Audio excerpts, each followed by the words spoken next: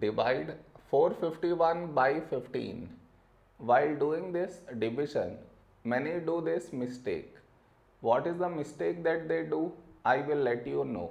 But before that, we should frame it in this way. 451 here, 15 here. This is your step 1. Next. Here we have 4, here 15.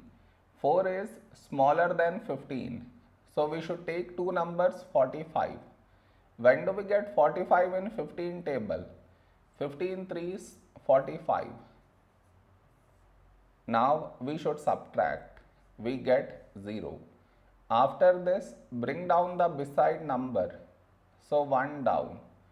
After this step, the mistake happens, and the mistake is this. Here we have 1, here 15. 1 is smaller than 15. So what many do is, they directly put dot, take 0, which is wrong. Why is it wrong? Because just now you brought this number down, and in the same step you want to put dot, take 0, which is wrong. I repeat, bring down the number and also put dot, take 0. Bring down the number and put dot, take 0. Both at the same step you should not do. Instead of that, what we should think of doing is, which number should we take here? If I take 1, we will get 15. But 15 is larger than 1.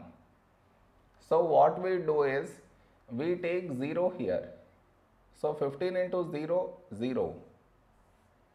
Now we subtract. We get 1.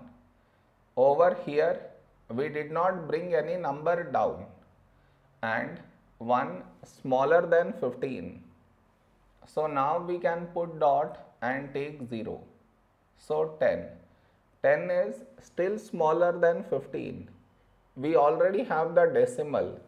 So to get 0 here, we should put 0 here to get another 0 here. So 100. A number close to 100 in 15 table is 15 6 90. Now we subtract. We got 10 again. That means we get bar on this number. Did you understand where does the mistake happens? You should not do that mistake.